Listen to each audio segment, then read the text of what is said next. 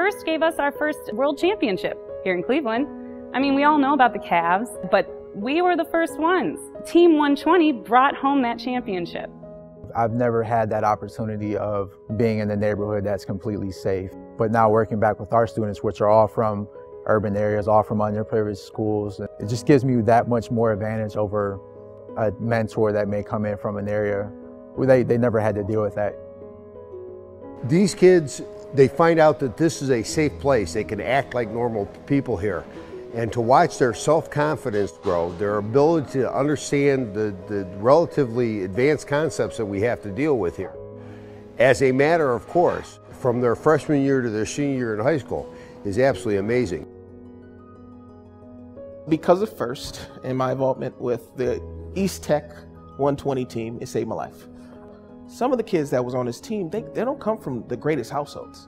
And so to have a opportunity like this, to be told that you can be anything you put your mind to and have a place of refuge after school where you got people who love and care about you to see you through, it's an amazing opportunity.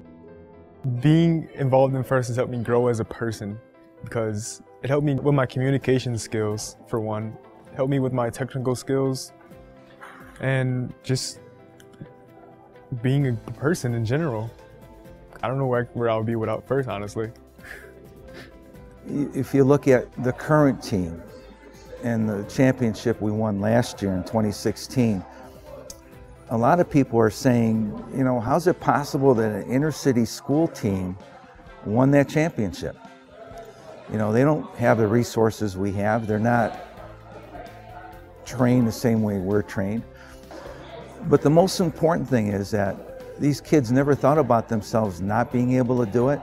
It was a matter of, well, what is it that we need to do to get there, and let's just do it. Confetti went off, and I looked up, and it was tied, and I kind of cried a little because I thought we lost. But then I looked at it again, it says Victor, and I also cried a little because we won.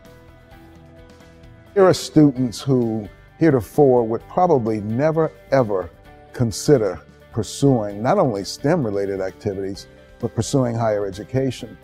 And so this is an avenue and a way for introducing them not only to these programs, but encouraging them to pursue positions and opportunities that will help elevate them out of their current economic situations. I can honestly say I love FIRST.